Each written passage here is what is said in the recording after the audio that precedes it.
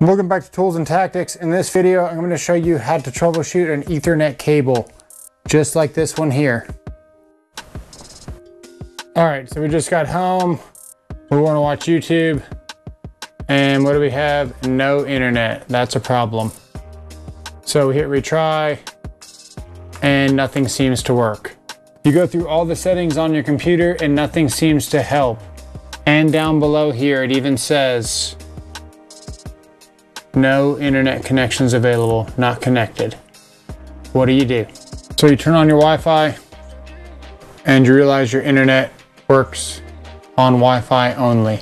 You could try looking at the back of your computer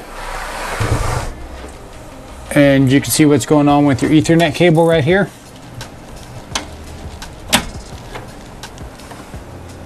You can try reseating it. You can make sure that nothing's bent or broken.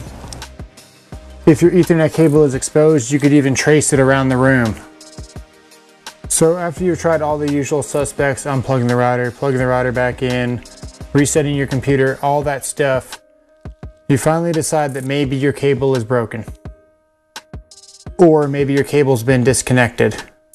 I'm going to use this nifty little tool. This is the Klein Tools VDV Scout Pro 2. Let me show you how it works. One end of your cable goes into this connection port here, and the other end gets plugged in up here.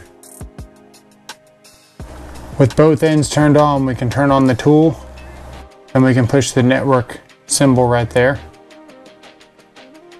We'll see here that not all of the numbers are aligned. On one side the numbers are okay, on the other side some numbers are missing. What does that mean? Well, it says there it's got a failed short and it's open. So obviously our cable is damaged. We can either try to trace it out and figure out what's going on, or we can order a new one. Another option you can do to confirm your diagnosis is to get a test cable like this. All right, our test cable is plugged into the router. Now we're going to plug this end into our computer. Immediately, as soon as I plug that in, the no internet symbol disappeared, and now I've got a network symbol. We want to test the internet, so we're going to turn off the Wi-Fi. And we're just going to use our network connection. It looks like we fixed our internet.